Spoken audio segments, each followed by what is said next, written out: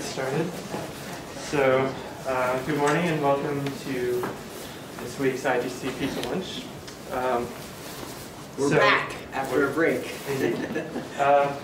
So far we've heard quite a bit about LIGO, which makes sense because that's where this field has really taken off. But as you all know, you've probably seen the LIGO sensitivity curve enough times by now that LIGO is basically blind below a few tens of hertz. But of course, the universe has many sources at lower frequencies. So today and next week, we're going to hear some talks on the low-frequency gravitational wave sky. First up, we have our own Dan D'Orazio. So Dan arrived here last fall as an Einstein Fellow. His work has been featured in the New York Times and published in Nature. I just didn't want to get those mixed up. And before he was here, he was a PhD student at Columbia University, where he worked with Jed Levin and Zoltan Hyman, which of course makes him Avi's academic grandson. So without further ado, here's Dan. All right, thank you very much, and thanks for coming. So, as John said, up until now we've been hearing about the high-frequency gravitational wave sky and the amazing things that LIGO has done detecting stellar mass black hole binary mergers. And so today we, for the first time in the seminar series, enter the realm of the lower frequency gravitational wave sky, where some of the primary sources of gravitational radiation are the mergers of very massive millions to billions of solar mass black holes at the center of galaxies. Hence the title of my talk. So I think one of the main things, to distill it down, that I want to get across today or talk about today is the astrophysics that we can learn from the low-frequency gravitational wave sky. So just as LIGO can learn about formation channels of stellar mass black hole binaries from their gravitational wave detections, in this case, we can learn about the evolution of massive black hole binaries and galaxies, which can teach us about the environments, the unknown kind of environments at the center of galaxies, and also this mutual buildup and growth of black holes along with galaxies. And I'm going to specifically focus today on how the electromagnetic side signatures of these sources will help us to do that. And I'll mention a few things next week. Luke Kelly will talk about a similar idea, but from the gravitational wave background side. So to start, the last two seminars focused on LIGO and gravitational waves in the frequency range of tens to 1,000 hertz, kilohertz. And today we're going to talk about the kind of 1 hertz down to nanohertz gravitational radiation. And as I mentioned, one of the major sources of this are the inspiral mergers of massive black hole binaries. You can understand this because the gravitational wave frequency is twice the Keplerian orbital frequency. And so for 10 solar mass black holes, that's roughly kilohertz at merger. But if you scale that, the frequency scales with the mass of the binary. If you scale that down to 10 to the 5 solar mass black holes, you're at 10 millihertz, or down to 10 to the 10 solar mass black holes, you're at roughly microhertz at merger. And so the instruments, I want to talk about the instruments that are going to be able to detect these low-frequency gravitational waves. And first is something called, well, there's a plan. These are these space-based interferometers, so essentially LIGO put into space. If you put something like LIGO, an interferometer, in space, you can beat down this low-frequency noise due to seismic and weather activities that Rainer Weiss talked about in the first seminar. And you can also have much, much larger arms in space to get higher sensitivity at these low frequencies.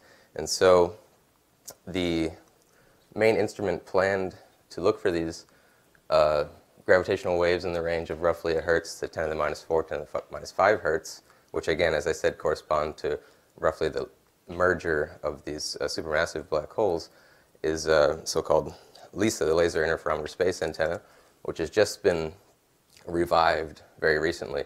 Actually, my first year of graduate school, when I decided I wanted to work on things that LISA will see, it was canceled. and then it was just revived this year. And so the plan is to put 3 spacecraft, each with the test mass sitting in the middle, and shooting a laser to bounce off the test mass in the other spacecraft, in this constellation of, as I said, 3 spacecraft orbiting at about 50 million kilometers, trailing the Earth. And each of these arms, rather than 4 kilometer LIGO arms, will be roughly 2.5 million kilometers. And so you can look at the details in this recent paper in the archive, this white paper, essentially, on the new LISA design. But here we can look at a figure from this paper, which gives you the sensitivity curve over this frequency range, which I was mentioning. And specifically, what's interesting about this figure is what's plotted on here are the potential sources that you can see in this frequency range of gravitational radiation. So as I already mentioned, here are these tracks of inspiral and merger of massive black hole binaries. And what you'll see is that at orbital periods corresponding to, hours here, the binary, say 10 to the 5 solar mass binary, has about a year left of its inspiral. So gravitational radiation will take it a year to come together and shoot across the LISA sensitivity curve and then merge. And you can see this is at z equals 3. You can see the same type of track you would see in LISA for larger, more massive black holes. So be able to see the last year to days, depending on the mass of the inspiral of such a binary. Also plotted on this figure, LISA will also see this so-called galactic binaries, which are neutron stars and white dwarfs in our galaxy. And what's really nice is that there are these confirmation binaries for LISA, which marked by the blue asterisks, which we know about. We have electromagnetic identification of, and we can look at electromagnetically and with LISA to confirm its operation. Also, I'll point out here of interest are LIGO sources before they merge. So this blue line here is the track of GW150914, the first LIGO detection, which at some separation, right, was in the LISA band and would have been detectable if LISA were flying, and then came down here to the LIGO band where we saw it. And there should be a number of these kind of LIGO type background of sources. Beyond these kind of known sources of gravitational radiation, LISA might also detect a kind of low-frequency cosmological background from phase transitions in the early universe, which would be exciting, and perhaps some unknown things. But that's the rundown on LISA. Today I'm just going to be concerned with pointing out that it can detect massive black hole binary mergers. Okay, so then if we go to even lower frequencies, these don't correspond to the frequencies at merger of massive black hole binaries, but rather the late inspiral of the most massive black holes. So if you are looking at microhertz to nanohertz, this is where 10 to the 9 solar mass, 10 to the 10 solar mass black holes are finishing their last 0.1 to years of inspiral. All right. And so these lower frequency gravitational waves will be detectable by the so-called Pulsar Timing Arrays, where you use millisecond pulsars as very accurate clocks and time the pulsars for of order, nanosecond changes in timing due to gravitational waves passing through the Earth. So if you were to look at a bunch of these pulsars and look for correlated changes in the timing signature due to the Earth being affected by gravitational wave background, then you can hope to detect these very low frequency gravitational waves. And I believe Luke, who's probably here, will talk more about this next week. I just want to point out that the pulsar timing arrays, like LISA and like LIGO, are going to look for single events, mergers of very massive black hole binaries, but also for what is called a gravitational wave background, a stochastic background of the addition of lots of gravitational waves. Gravitational waves from many different sources, all put together, comprising a background in which the spectrum of this background can teach us about I should probably point out this just quickly. There are 3 separately operating pulsar timing arrays at the moment, one in Europe, one in America, Green Bank and Arecibo, and the Parkes Pulsar Timing Array in Australia, working together in the International Pulsar Timing Array. And I just kind of like this figure to show here the kind of galactic real estate and pulsars that each of these collaborations have claim on. And so these are the pulsars in the sky that all of these collaborations together are looking at to build these pulsar timing arrays. And so I was mentioning this gravitational wave background. I just want to put one slide in here to get us thinking about this. This background, the spectrum of the background that you can measure with the pulsar timing arrays is very dependent on how the massive black hole binaries come together. So if you were to imagine that gravitational radiation alone is what is driving the final parts of the inspiral, or not even the final parts, but most of what's driving the binaries together, then you expect a specific kind of f to the minus 3/2 frequency spectrum of the background. But if, for example, and this is from Luke's paper that he's going to talk about next week, I think, but for example, if the binaries have significant eccentricity, or they're driven together faster or slower due to environmental effects, the shape of this background will change. And this is one of the powerful things that measurement of the background can do to teach us about the astrophysics of binary black holes coming together, evolution in galactic nuclei. Okay, so now I'm going to just show some really simple pictures to give some background on how massive black hole binaries come together, so we have some motivation of why we would like to measure this background and later talk about electromagnetic signatures. So right, there are black holes in the center of galaxies. I'll go through this quick. I think we're all versed in this. I just like the pictures. And galaxies merge often. So the question is, when these galaxies merge with massive black hole binaries at their centers, what happens to the black holes? Do they come together? Do they merge? How quickly? How often?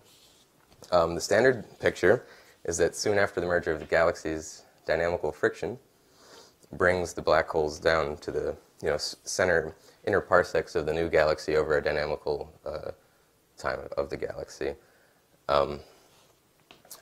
And once the binary becomes close enough that the binding energy of the binary is larger than what the velocity dispersion of the surrounding stars, you form a hard binary. And at this point, it becomes more and more difficult to rob energy and angular momentum from scattering stars off the binary, because the cross section for this becomes larger. And if you have a spherical distribution of stars, you quickly deplete the stellar orbits with low angular momentum that can interact with the binary. And so you end up with what is usually called the final parsec problem, or the last parsec problem, where you have trouble bringing the binary any closer than a parsec. And this is kind of depicted here in the classic study of this 1980 Begelman, Blanford, and Rees, where they plot this residence time of the binary. So binaries at this separation going at this rate, how long until merger. Dynamical friction here in this plot with these parameters, will take about 1 million years to bring the binary together if you would expect to keep going at that rate. But as I said, you deplete these stars later on that can bring the binary closer and closer, and this residence time spikes over the Hubble time unless you can do something about it. Perhaps have interaction with gas or a non-stellar distribution of stars or some kind of massive perturber to help bring the binary past this step 2 here. So if we can get past this final parsec, we know that gravitational radiation will bring the binary together quickly and give us these LISA and PTA signals. So yeah, the state of it is really the classic, step 1, obtain black holes. Step 2, question mark. Step 3, profit. So the question is, what about step 2? Question mark. Okay, so as I mentioned, the gravitational wave background from the pulsar timing array can help us understand what the environmental effects are that are bringing the binaries together. But also, at different stages in the binary evolution, we could hope to find electromagnetic signatures of these guys, because they're not merging in a vacuum. There are, as I mentioned, gas and stars in the vicinity of the binary that can help bring it together. And if you can come up with unique electromagnetic identifiers at different stages in the evolution, you can try and understand a population of binaries which, as I hope to explain a little better, can then help you understand the mechanisms which drive the binary together past question mark stage, or through merger as well. Okay, so I think that's all I'll say about that for now. There's just a quick summary of that, and what I want to talk about now are what these possible electromagnetic signatures are that we can identify massive black hole binaries with, and what kind of progress has been made, and then hopefully, if there's time, some new ideas I've been working on here. Okay, so some of the ways to look for massive black hole binaries. And I've just kind of arranged a few representative ideas here with the separation of the binary. So at the smallest separations, again, they'll be emitting gravitational waves depending on their mass and separation in the LISA or the Pulsar Timing Array bands. There are also a number of ideas that have been put forth. If each of these binaries creates emission lines that are attached to it, you might be able to see the movement of these emission lines in time. There's centroids moving back and forth corresponding to a Keplerian motion of the binary. Might also expect perhaps that if each or one of them has a jet attached to it, then the orbital motion of this jet, the orbital motion of the binary, which a jet is attached to, would trace out wiggles on the sky. There's been a few studies trying to understand if, for example, 3C273 has such the case going on. And there have been some ideas thrown out about how tidal disruption events might look differently if there's a binary. Avi has worked on some of these. And of course, at the largest separations, there's some evidence that dynamical friction does its job and brings the two AGN cores together. So they're imaging of, even down to, I think, the record is 7 parsec separation, direct images of massive black hole binaries in the radio.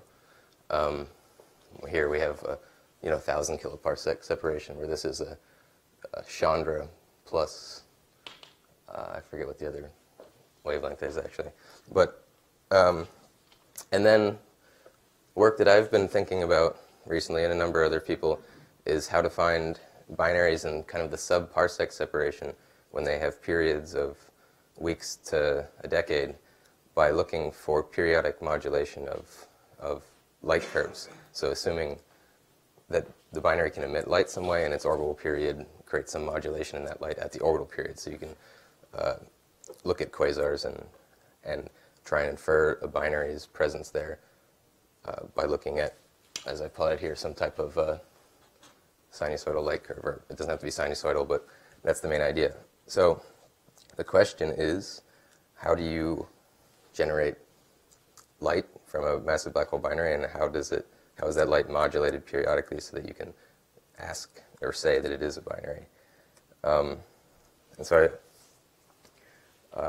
One thing is, when the two galaxies merge, they can funnel a lot of gas to the nuclear center. And eventually, as the binary becomes hard and small enough separation, it can fit inside of a stable circumbinary gaseous disk. And a question to ask is, how does accretion, because we know that accretion drives the really bright emission from AGN when the model is you have a single black hole accreting, but what might this emission look like if you have a binary black hole accreting? And this exercise tells you two main things so far that we found, is that you can still have large amounts of accretion onto the binary black hole, the same amount or even sometimes more than you would have in the single black hole case, and that this emission can be uniquely modulated. And I'm going to tell you now about what the uniquely modulated means, but here is an example. This is just a 2D hydrodynamical simulation of this gaseous circumbinary disk. You can see this is the binary orbiting, and what I've plotted are contours of surface density. And so white is high density, black is almost zero density. And what you see happens is the binary, like a propeller, clears out this central cavity, but it can pull in streams of gas. And the dynamics in that disk cause you to find specific periods of modulation, which I'm going to explain now. Okay, So if you run kind of a parameter study of how does this accretion change when you change the mass ratio of the binary, where Q is the small mass divided by the large mass. So Q is 1 is equal mass. Q is 0 is a very small secondary and a large primary. Q approaches 0. And you see if you just take snapshots of kind of quasi-steady state end states of these types of hydrodynamical simulations, you see a wide range of behavior as you increase the mass ratio. And what we find is that this also corresponds to a wide range in variability behavior, which can be split into 3 regimes. So if you have very small mass ratios, less than of order 0.04, you find that you get steady accretion, where most of the gas is pulled in by the smaller secondary black hole and accretes relatively steadily. But if you increase this mass ratio, you enter this type of what I call an orbital timescale regime, where you modulate the accretion rate and presumably then the luminosity that comes out from this accretion at the orbital period. And if you increase to mass ratios closer to equal mass, you enter this 3 timescale regime where you have a periodicity at the orbital period, but also at a much longer period, which I'll explain, and then at a harmonic of this orbital period, usually at twice the orbital period, sometimes a little bit different. Yeah. Yep. For an individual system over long times, do they make their way from the first regime all the way down to the bottom as the secondary black hole becomes more massive? Right. That's an excellent question, because in this case I mentioned that the secondary accretes much more than the primary, so you'd expect kind of trajectories of the mass ratio to move towards these more equal mass ratios. In these simulations, we haven't allowed that evolution to occur, but I imagine it could. I just don't know what the end state would always be. I guess it also depends on how much mass is available. How much is yeah? If you have of order the binary mass to accrete, then it could be that you approach near equal mass black holes, but I don't have a definitive answer. For those of us who are interested maybe in observing these effects, can you give us an idea of the typical order of magnitude range of orbital periods that you already described about it? Okay. I will. At the moment, I would say of order 5 to 10 years. The upper limit, because we haven't waited long enough, we don't have surveys long enough to get multiple periods that are 10 years. And on the lower limit, the shorter the period of the binary, the more rare it is, because it spends less time at that separation. So, I mean, I think I'll mention this a little bit in a moment. Okay. So I just wanted to explain what the reason for the transition between those regimes quickly, because we've studied this quite a bit. It's interesting that this mass ratio, 0.04 roughly, is where, this is dynamics now, where you no longer have co-orbital stable orbits. Meaning, if you've ever heard of horseshoe orbits, these are these orbits like in the solar system that here's the secondary, here's the primary, that go in these horseshoe shapes and just cycle in and out. And usually if you have something like viscosity, which is driving gas inwards, when you have stable co-orbital horseshoe orbits, the gas comes in and transitions from outer to inner disk on these stable orbits. And so what you find is that when you no longer have these stable orbits at larger mass ratios, you get a kind of transition in the behavior of the disk. And what happens, I'll play a movie here, on the left, is that these stable orbits transfer gas from outer to inner, and you end up in this kind of stationary state.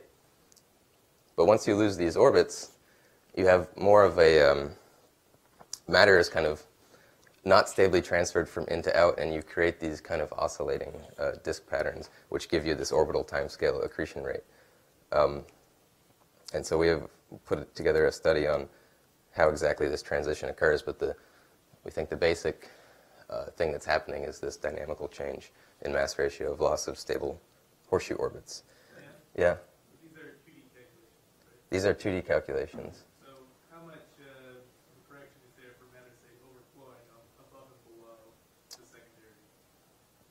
Right. So if you have a thicker disk, which of course can't be captured in a 2D calculation, then it might be that in the thicker disk case, you can just overwhelm the need to transition on these horseshoe orbits. But I mean, I haven't studied it in the 3-dimensional case, and I don't think there are many. So there are 3-dimensional MHD simulations of similar systems, but I am not sure how many of these are in the small mass ratio regime. In the planet literature, there likely are.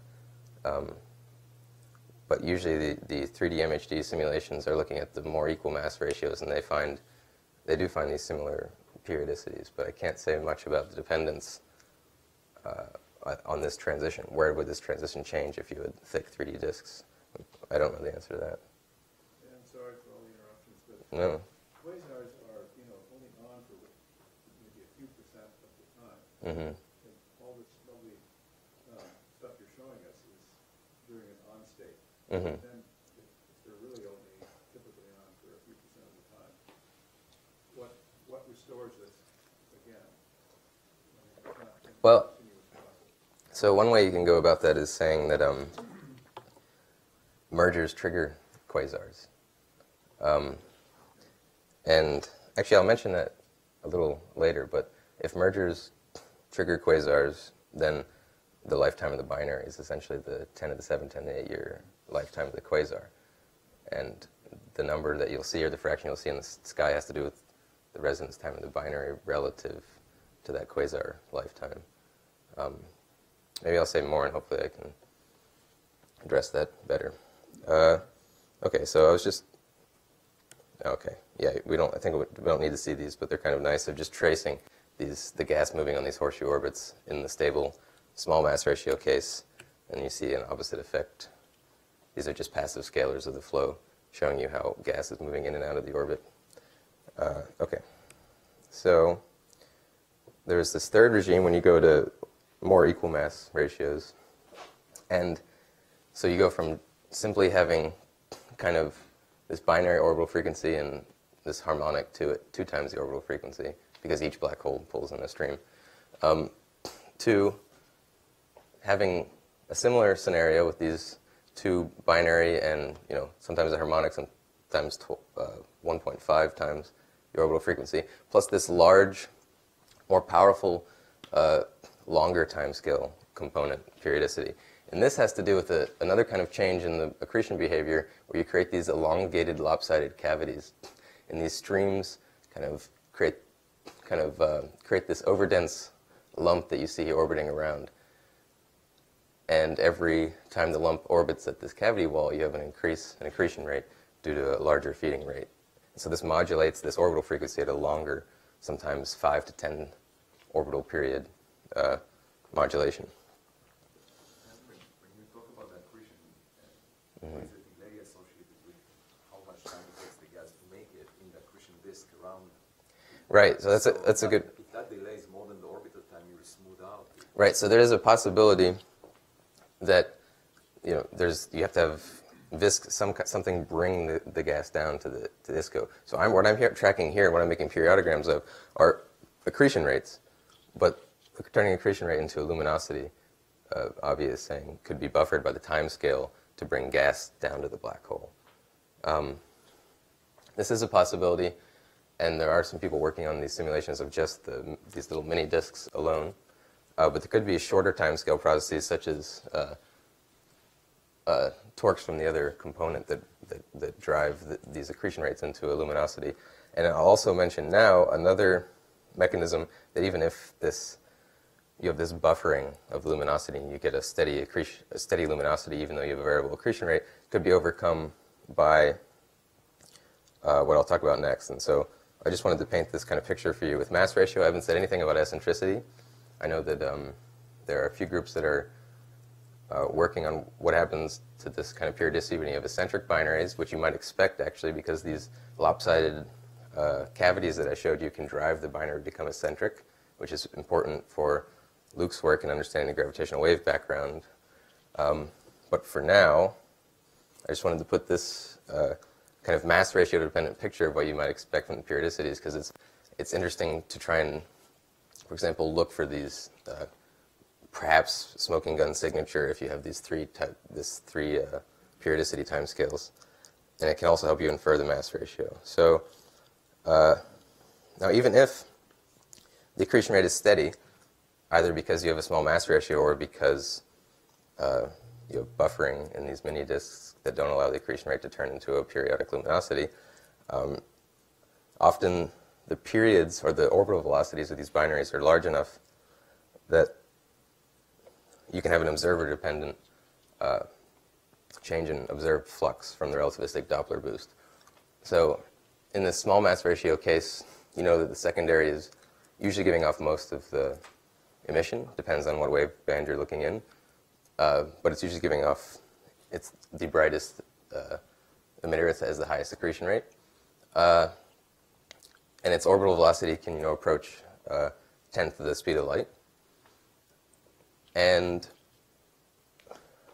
what I want to show you then, I think I've showed you these slides before, but that this, just because the binary is moving towards and away from you, can create a brightening and dimming due to the relativistic Doppler boost.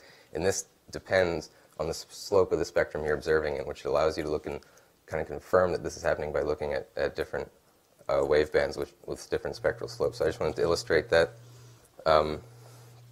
Right here is the primary. Secondary is giving off all the light. We're observing it from here. And if we're looking in the V band, for example, with a specific spectral slope drawn here, we integrate the flux in this wave band and plot its total V band flux over time. As the binary moves towards us, the relativistic Doppler boost causes the secondary emission to look brighter due to time dilation and aberration alone, but also from the blue shift of the spectrum. Here we see a larger integrated flux, and that extra flux we see just in the blue shift is dependent on what I call alpha here, which is the spectral slope. So you imagine, right, as the binary orbits, we see this sinusoidal modulation in time. If the binary is eccentric, it wouldn't be sinusoidal, but it'd have a different shape. And so then the idea, if you look in V band, you would expect some magnitude based on the spectral slope here. But if you looked in, for example, the UV, where there is a steeper slope, then you would predict a larger amplitude of modulation at the same period. And so I just wanted to mention that this is a actual, so we use this kind of Doppler boost idea to interpret a recently kind of identified massive black hole binary candidate that was identified in, I'll show you here, the optical, which are these gray points from the Catalina Real-Time Transient Survey, to be a quasar with what seems to be a 0.14 amplitude in magnitudes, amplitude of modulation at this kind of 5-year observed period. What we found is that the orbital velocity of a binary at that period with the measured mass would give you, if you have the correct mass ratio and inclination, would give you the right amplitude of modulation. And furthermore, if you look in the UV, you would predict a 2.3 times larger amplitude modulation due to the measured spectral slope in the UV, just as I showed you. And so there aren't many points, but now this prediction we've compared with UV measurements from Galax and Hubble, and so far they hold up. So this has allowed us so far to interpret PG 1302 as a massive black hole binary that's modulating its emission due to the relativistic Doppler boost. So it's, if I were to put numbers on it, a roughly 20-to-1 mass ratio binary where the smaller guy is giving off most of the emission, and that beam, it's moving at 7% the speed of light, and that's beaming the emission. But this is only one candidate. I think I'll get to briefly saying something about what Josh asked earlier. What would we want to do to learn about the evolution of massive black hole binaries if we have a population of them? And what you can ask yourself is, if I have a model for how the binary comes together, some gas is bringing the binary together, and then later times gravitational waves are bringing the binary together, how would I expect the fraction of binaries I see in the sky to change as that model changes? For example, binaries with larger separations, perhaps larger periods, would spend longer time at that separation. And then if you look at another binary at a smaller separation, it would spend less time there. But exactly how much less time depends on the model that you put forth.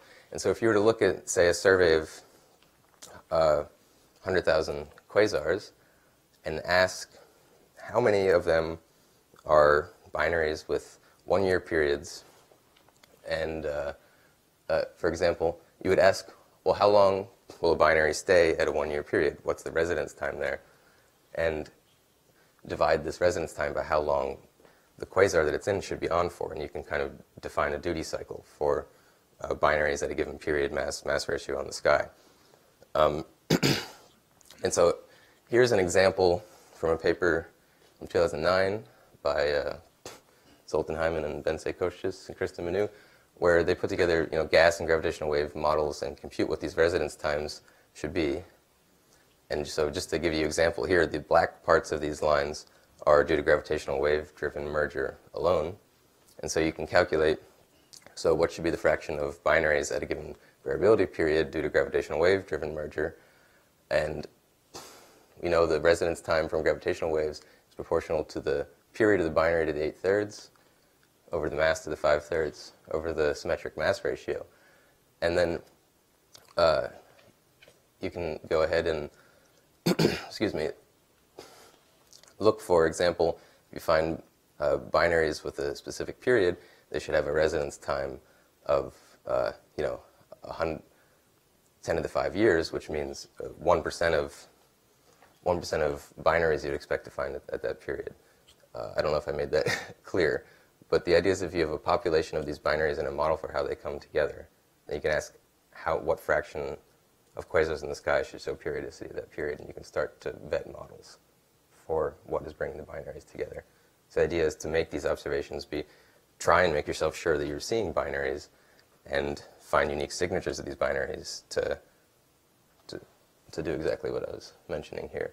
And so beyond this one candidate, PG1302, this kind of periodic light curve strategy has been applied to a few data sets of a couple 100,000 quasars from Catalina and also the Palomar transient factory.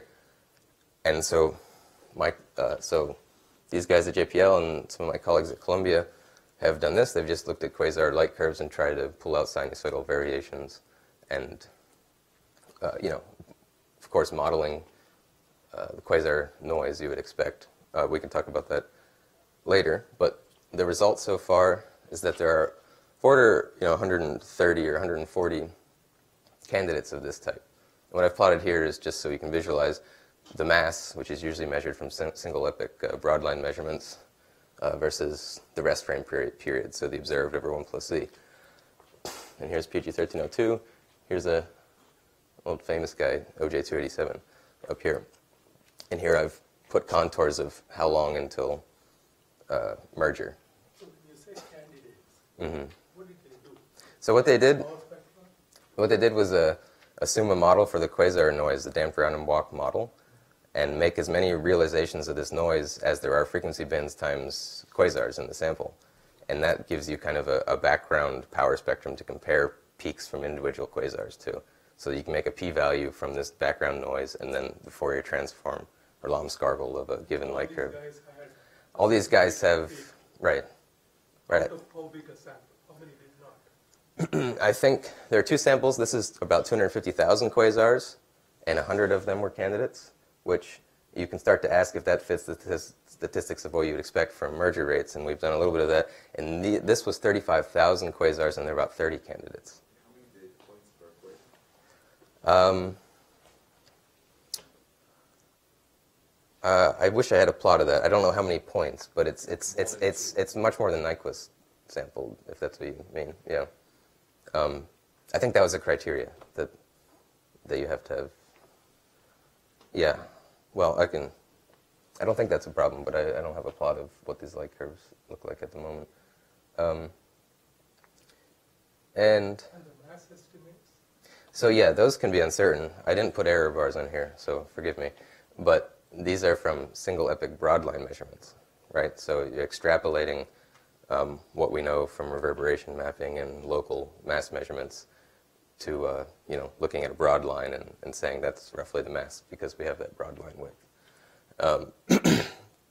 So there are a number of things. So in Maria's paper here, she did look at this sample and say,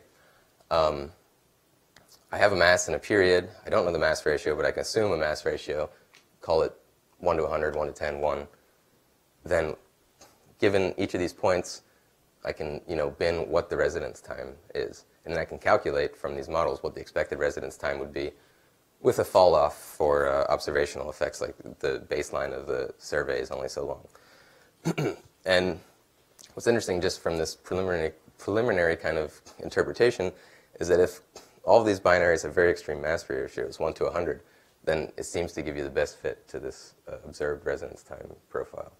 So there's much more to do with this, but that's an interesting kind of intriguing thing to think about so far, because I did mention that these low mass ratio systems are what you would expect to give you the strongest kind of... But look at that extreme guy. Yeah. The primary is itself less than 10 to the 6 solar masses. So you would say that the... This guy.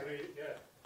Yeah, so in that case, the secondary is 10 to the 4. It's an intermediate mass black. Okay. Yeah. There is another interesting point to make. Mm-hmm. That's that satellites of galaxies that are more than 10% Right. of the mass of the I was going to galaxy, mention this, yeah. those sink to the center, but those that are light will stay. So if you look at the Milky Way, all the satellites are low mass satellites. Yeah. And this cutoff is right around here. Yeah. So what Avi's saying is that dynamical friction is no longer efficient when you have extreme mass ratio mergers, because the smaller guy, right, it has these, gas and stars around it which help dynamical friction bring it in quickly, but those can be stripped before it's brought in, and it's left sitting there as a naked black hole. And that cutoff where you would expect binaries to form is, about this 1 to 100 mass ratio. So I guess just wanted to put this up as an example of what is starting to be able to be thought about with. But I think what also needs more work is making sure that these are actually massive black hole binaries, right? All I've told you is that from our models, we think binaries can create these periodicities. So you don't expect more like extreme Emery types, Q equals 0.0001 or something to fit as well, because the gas has been stripped off. Yeah, only based on this argument that you wouldn't expect binaries to form with that extreme mass ratio. I'm not saying there aren't ways to do it, but I don't know of any. But if you have global attractors to intermediate mass black holes, that they can bring in. But galaxies. Okay, I think we're getting close to the end of the time here, so I just wanted to mention some new thoughts that I'm working on about how to, how to vet these candidates, right? We've pulled out periodic light curves that fit the mold from quasars, but and in the relativistic Doppler boost case, we have even more evidence that this modulation in multiple wavebands fits what we would expect from a binary of that period. But I just wanted to mention something I'm working on with Roseanne, which I think is really interesting, if that's okay. Yeah. And that's the case.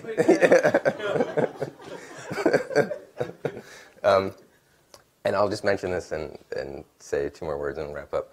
But so the idea is, if we think back again to this case where relativistic Doppler boost is causing this sinusoidal periodation, depending, and we're watching this happen, right? The guy comes towards us and it gets brighter, away, dimmer. Then depending on the inclination of the binary, this is the secondary giving off a lot of the light, you can get lensing of the secondary emission by the primary. And so we were thinking about what this might look like in the light curves, because if you do have this Doppler boost sinusoid, then this lensing will have at a very specific point in the phase when it comes right behind the primary. And if you do a simple thing and calculate a point source lens by a point mass, which is okay for certain separations, then you can find, depending on the inclination of the binary, you can get, decently large magnifications during the light curve just from lensing. And these will be, if you have a point source, achromatic, and at a specific phase, which is would be an interesting signature of a binary. And so furthermore, I can plot those candidates here on the same period versus mass plot and ask, 1, what's the probability of lensing, which you can calculate by saying, if I watch the thing for more than an orbit, what's the probability that the inclination puts the secondary within 1 Einstein radius on the sky. And those I've written as percentages here in the dashed curves.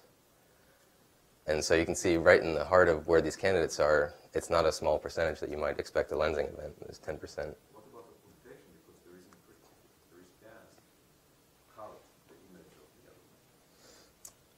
If there is, okay, so if the primary has a large accretion disk, and that's optically thick, there's a possibility that would obscure the emission from the secondary. So there will be certain separations where that would happen. But it would also require the primary to have a face-on disk, which might be a special arrangement. Yeah, it depends on the geometry. It could be a feature or a problem, right? It could be a separate feature as long as it doesn't block out the whole event. But that's another point. Then you might expect absorption in that light curve. James? I presume that the signals for the Doppler boost are strongest when they're close to it, right? You get the Yes. change in flux that way. So would you expect that the observed sample would perhaps bias towards edge-on systems? If all of these systems are small, if we are biased to see relativistic Doppler boost candidates, then they would be biased to be closer to edge-on, and that would mean this probability would be higher within the candidate list. So another interesting point. And a similar calculation gives you that the time scale, what I plotted here, of the lensing event is days to year. So that's also usually within the cadence of these time domain surveys. And I've also, just as the last point here, I showed you this estimate of the light curves in this point source, point lens approximation, but you can ask, when is the accretion disk large on the size compared to the Einstein radius of the primary? And this happens in this region where I've shaded yellow, roughly. And in this case, you'll have finite source effects in your lensing and could open up.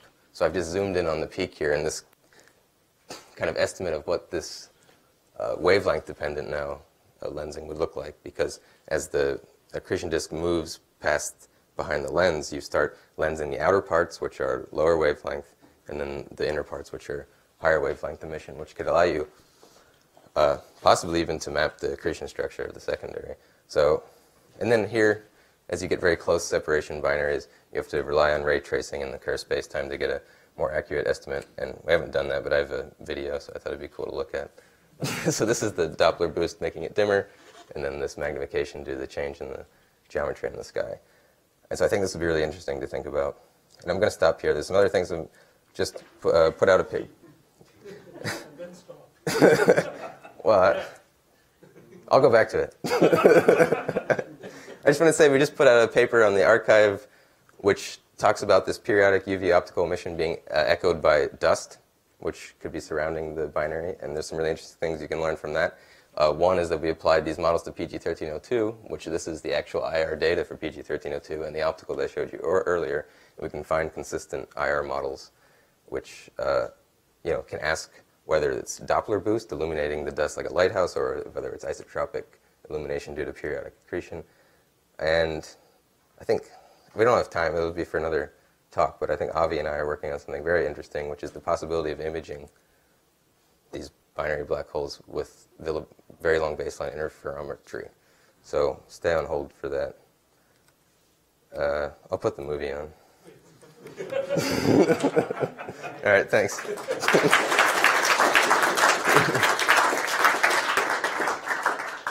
So pizza's here, so we have time for maybe 2 urgent questions. Would you expect the host galaxies to still have disturbed morphologies and tidal tails of these binary black holes? I would think that those features, correct me if I'm wrong, would go away in 1 or 2 dynamical times after the merger. Mm-hmm. And depending on how quickly this intermediate stage happens, I would expect them to have been gone, because there might be a long time scale to bring the binary to merger. But if you end up finding imaging galaxies with these candidates and the tidal tails, then maybe the intermediate stage is very quick. The candidates you're showing, those just optical photometry that's drawn from, right? And I saw CRTS, Catalina, and PTF. And the sampling there, it's good and bad in the sense that they may have multiple ones, but it spanned different time timescales. I've seen people try to bootstrap sampling. It's not very good. So have you extrapolated around to Alice's T time, so where you have very deep observations, regular? And because you're only looking at optical, that plot that you're showing top left is very interesting if you have coordinated observations for some certain field to which you could really be able to constrain this, right? Because I guess all you're looking at is a point source, and you're seeing it change with time, so you want some other ways of vetting, extreme vetting, right? Vetting. To make sure that you're happy with them. Yeah. I think, well, definitely LSST will be a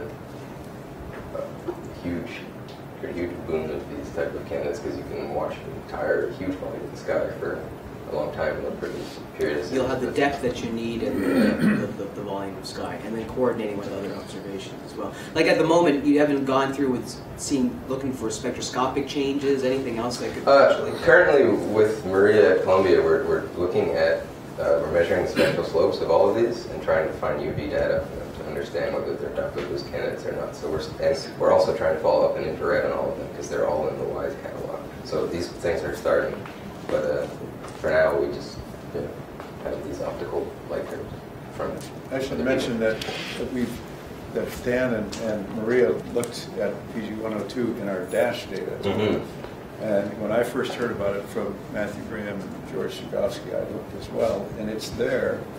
It's a marginal detection, in a 100-year data set. But we now think we can do better on the photometry. It's going to be a excuse me, fairly massive code rewrite, but something that we will do. Yeah, in which case it will open up. Wait, marginal detection of what? Of the 5-year period. You're actually seeing the Yeah, we period see in it the over data. 100 years. Wow. That is fantastic. Yeah. You're seeing Yeah, lensing? Sorry? Are you seeing lensing? No, I haven't looked for that. Sharp flares. Now you know what to look for. It'll be Well, right. that's an interesting point, because these candidates are all looked for with, they're looking for one peak, a sinusoid. Yeah. And if it's messier than that, just they're periodic, maybe you could have missed candidates. In principle, you can see a binary that on its way, electromagnetic, on its way to become a LISA source and then a LIGO. And then say Just a LISA source. I mean, you can, in principle, perceive LISA, alerting LISA to something that may. Oh, right. So confirmation massive black hole binaries rather than confirmation white dwarf binaries in the galaxy. Yeah. All right, so on that note, let's get to Lisa and thank Dan again.